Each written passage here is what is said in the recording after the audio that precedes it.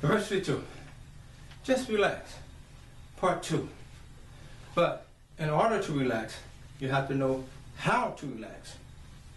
So, if you're stressed out, your muscles have been pulled, your muscles have been pinched, and you can't rest.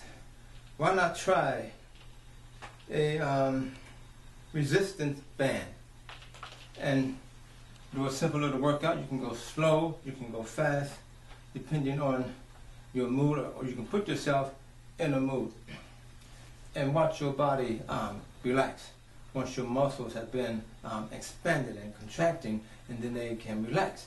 If they're always pinched and pulled and things are out of socket, out of its normal function, then you can't rest. You feel tension in your neck and your back and your arms and just all over in your knees. But if you stretch your body and get it to move and get it to flow, you can relax. Diversity 2, just relax. Part 2.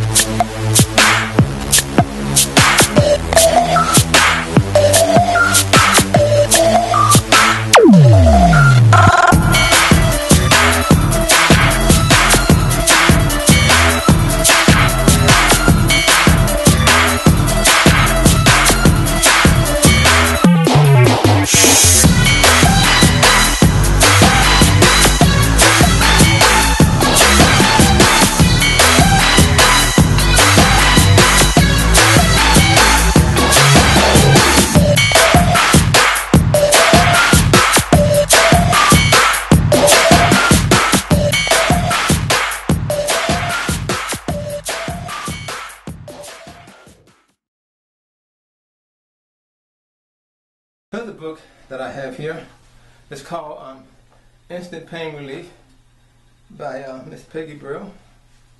Look like this here. A cheap book you can probably get bookstore at the airport on the book stand. She explains how she can alleviate pain anywhere in your body where it's hurting. She's asking in this book, you tell me what it is and I'll tell you what to do. A very interesting book to have. It's like a mechanic's book to me. You want to know how to fix your car, you do step 1, step 2. You want to know how to relax, read Peggy's book. Okay, Diversity 2, Part 2. Just relax.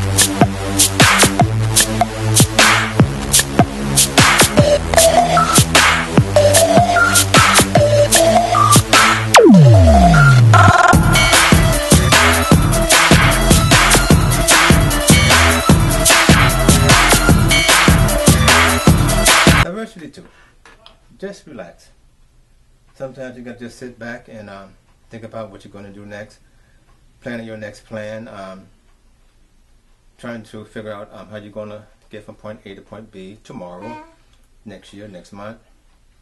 But you have to just relax and think about what to do next instead of being frustrated and oppressed and depressed and suppressed. Sometimes you just have to sit back and think, right? And relax. Okay? Okay. Verse 52. Thanks for watching. Just relax. Right?